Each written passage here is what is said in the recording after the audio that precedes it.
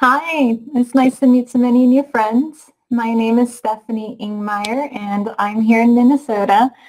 I'm an illustrator that specializes in maps, and so that's what I'm going to talk to you about today, is about how my world is growing and is kind of verging into your world.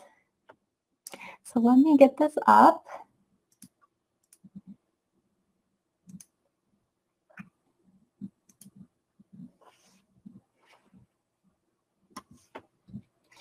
Hold on a moment, let me turn my camera off.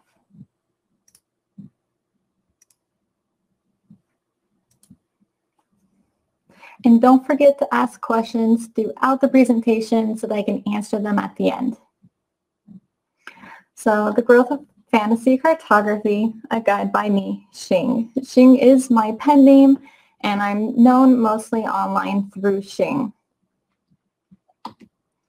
I am a self-made illustrator that specializes in fantasy and artistic cartographic pieces. What exactly do I do? Well, I started drawing maps back in 2009 just for fun, and I was successful through the use of social media, specifically Instagram and Facebook.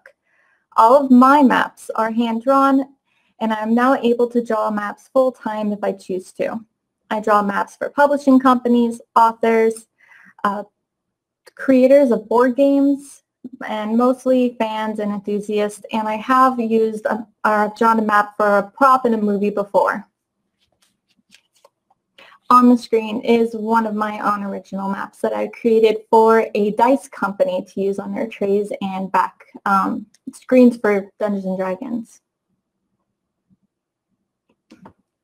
What is fantasy cartography and where did these maps originate from?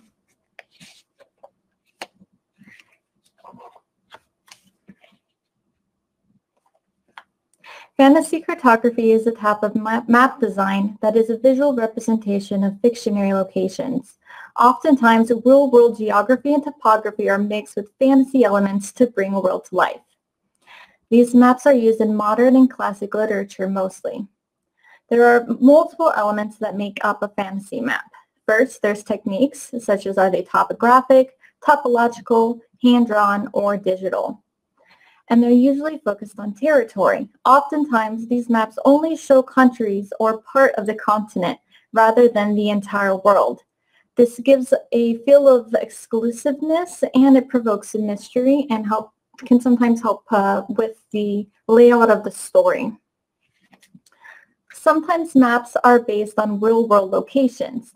George R.R. Martin revealed that the fictional content of Westeros from the TV show Game of Thrones is in fact based on an inverted map of Britain and Ireland. And then there's design. The style from the maps sometimes can be tanned to look like a mappa mundi or a Renaissance medieval map, and it makes the continents yellow to look like vellum.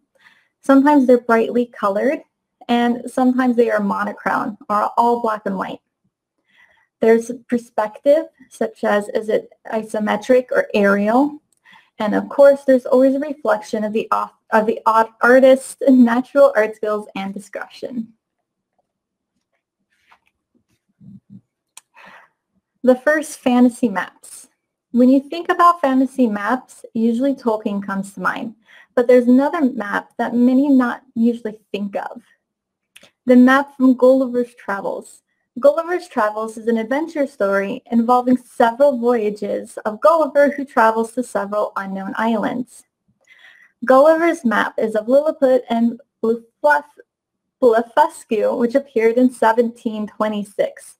The Hobbit is about a mythical team of dwarves and a famous hobbit that goes on a treasure hunt. Thror's map was drawn in 1937. Tolkien's world is entirely original, while Swift's is based on the real world. So which map is the first true fantasy map? Do we base it on the story or on the land? And that is another topic for perhaps next year.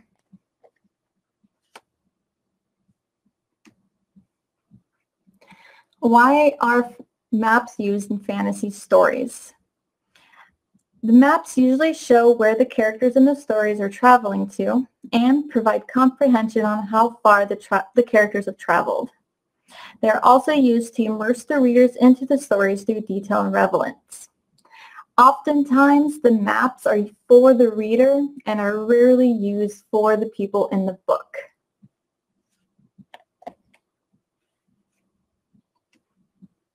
How do fantasy maps correlate to modern maps?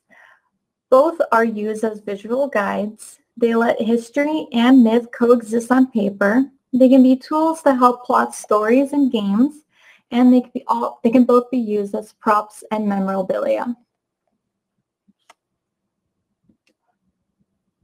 And who uses fantasy cartography? Authors. They use it in modern and classic literature. Tabletop role-playing companies such as Wizards of the Coast, Dungeons and Dragons, Paizo, who uses and does Pathfinders and Starfinders, Critical Role, and homebrewers, which are people who make their own campaigns themselves. The gaming industry, we see maps in video games and in board games, and of course fans and enthusiasts who collect memorabilia from their favorite shows, books, and games. Let's go over a few famous fantasy maps. First, we have Lord of the Rings Middle-earth by Tolkien. The style of Tolkien's map varies between illustration and cartography. Alice Campbell in the J.R.R. Tolkien Encyclopedia writes that while they have what Tolkien called an archaic air, they are not authentically medieval in style. The map for Middle-earth was drawn first through notes by Tolkien while writing, but then drawn by Christopher Tolkien, his son, in 1954. It was then officially drawn and published by Pauline Baynes in 1969, and then Christopher Tolkien, before his death, drew it one more time because he said there were too many inaccuracies.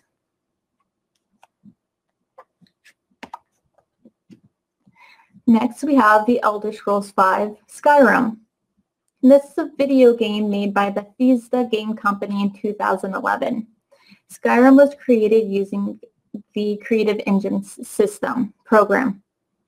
There are 9 topographically unique and socio-economic diverse holds represented throughout this game.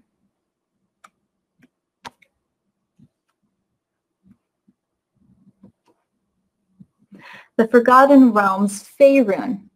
This is a campaign setting for Dungeons & Dragons, one of the first editions, and officially drawn by Ed Greenwood in 1967. The new movie is actually going to be set here in the Forgotten Realms, and it will be starring Chris Pine, so I'm very excited for it. And then we have the Republic of Tal'Dorei from Critical Role. This was drafted by Matt Mercer, the creator, in 2015, and officially drawn by Andrew Loft, the campaign series, in 2017. There are also additional maps drawn by Devin Rue.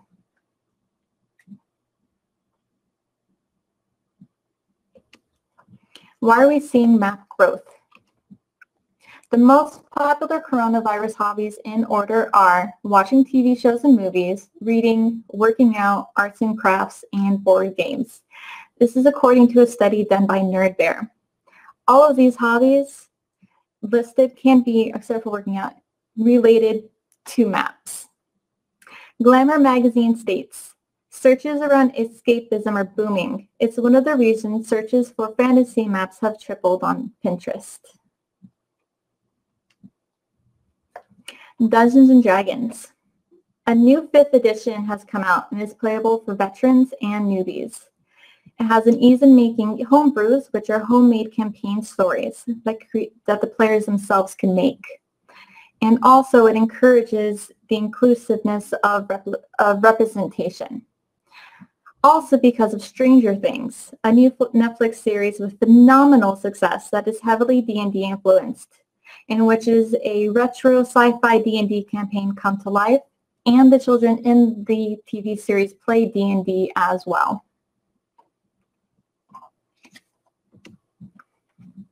Streaming success. Live streaming games is now a new sensation. Twitch and TikTok allows you to live stream your campaign. YouTube allows you to post and record your sessions. You can also voice record your games and play them as podcasts if you are camera shy.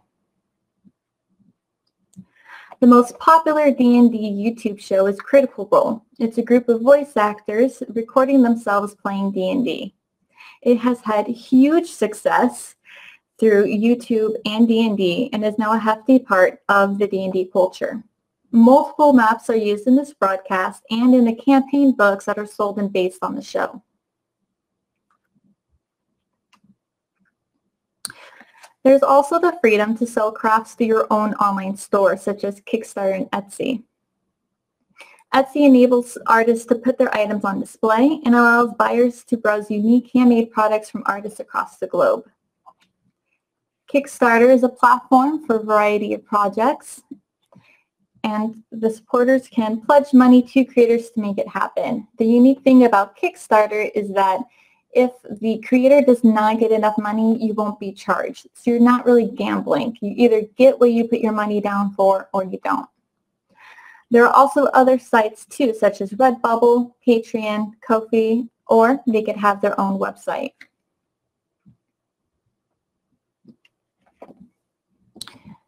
Turning books and video games into series. We are seeing a rise in the nerd culture. So not only are we seeing comic book heroes in movies, but we are also seeing many book-to-screen adaptations. On Netflix, there has been The Letter to the King, The Witcher, and recently released Shadow and Bone. And also there has been Wheel of Time that's going to be coming out soon, the book by Robert Jordan. There are so many coming out. Another Lord of the Rings TV series from Amazon, American Gods by Neil Gaiman, Game of Thrones, which recently finished, maybe revamping another series, and The Magician by Lev Grossman. This is important because books and games with included cartography are becoming on-screen sensation, which is encouraging. It shows familiar stories becoming big screen phenomenons and drawing in more fans and potential clients. We all wish to see our own stories be played out on television, and our maps can become tokens and collectibles, and this creates expansion for independent map artists. Fantasy cartography and education. Fantasy cartography in the classroom can be beneficial. It promotes geography and geology. There's a use of real-world places and geological formations in maps. I personally use a lot of Greenland and Iceland to make sure that my islands look correct or look realistic and don't look like jelly beans.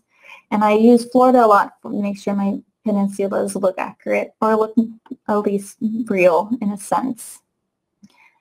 It prompts creative writing and reading. Both historical and fictional works use maps. There's artistic benefits such as creative thinking, problem solving, and a use of writing and medium. And they both promote traditional and digital techniques. It can help provide familiarity with art software programs, and you could use minimal items to create a map, such as just a pencil or pen.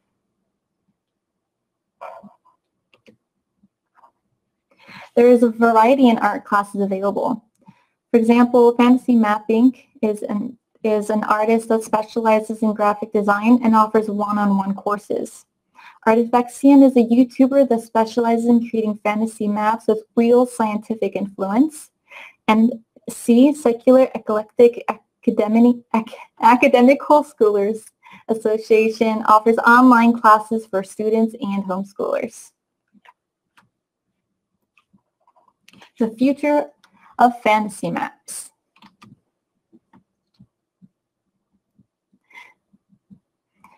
Fantasy shows are very popular right now. As Elaine Ching, an associate professor in the School of England and Theater Studies at the University of Louisville states, I see quite a few younger adults turning to fantasy as a kind of protest against the diminished horizon of economic and other opportunities, against science denial, corporate capitalist greed.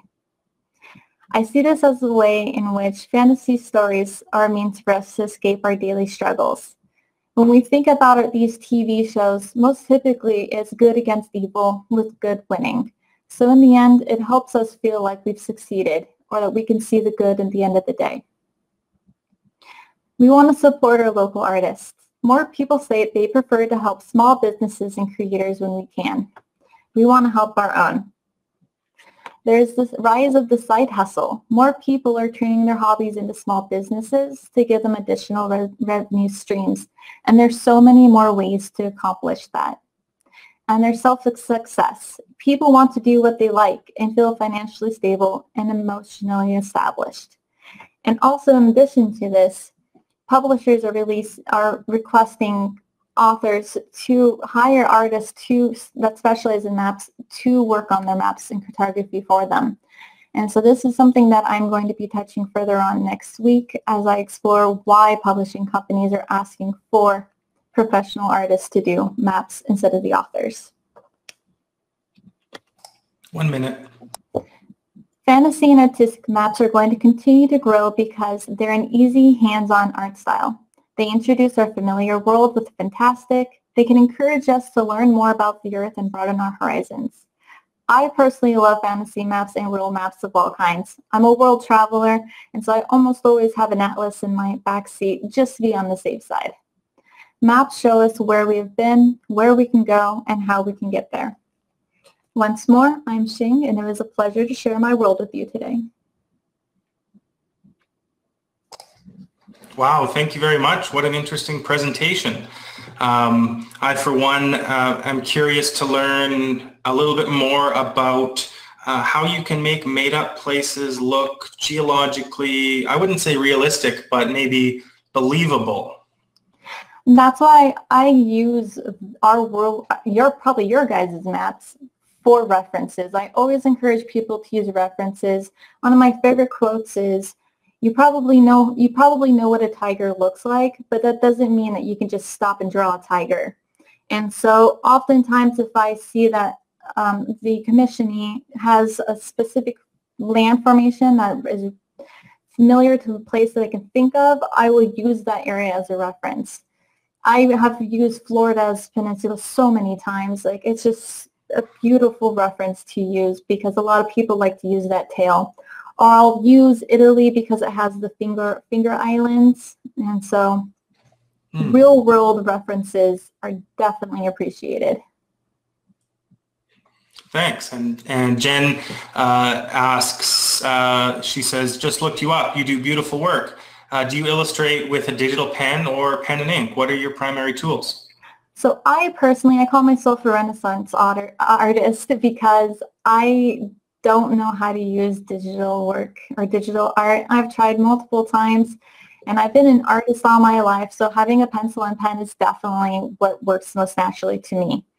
And so I do have a lot of friends who are digital artists, but everything I do is pen and paper. And usually what I use is nice strong paper, heavy paper, pencil, and ink pens.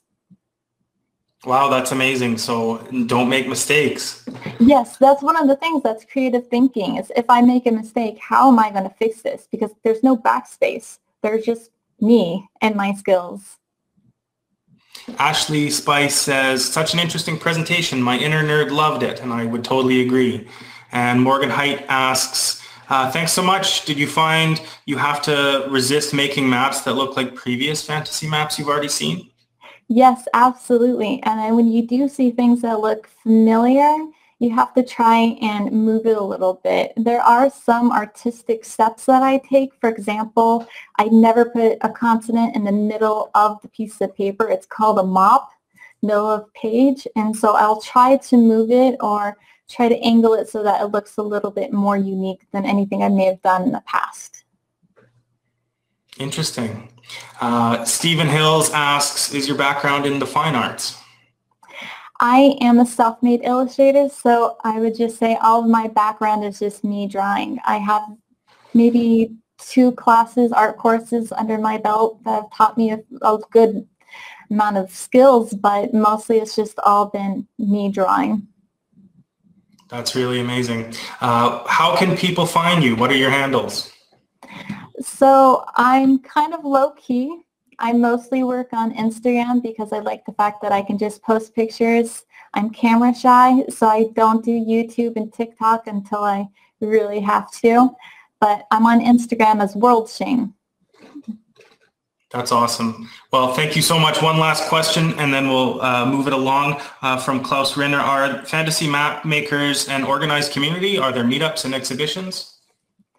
There has been a lot of community growth recently, especially in the last 3 years. And we're really, really kind to each other, and we like having new people join in. And mostly what we do is we interview each other, and then we spotlight one another. And so I've been interviewed multiple times by other cartographers, and it's just so that we can help each other grow. It's a wonderful community, and I'm happy to be a part of it because I definitely feel included, and I feel like even just being in this conference, I'm going to tell everybody on Instagram that I was part of it, and it's going to be nice because it's helping all of us lift up and raise to the next step in our careers. That's really great. Well, thank you so much for your presentation.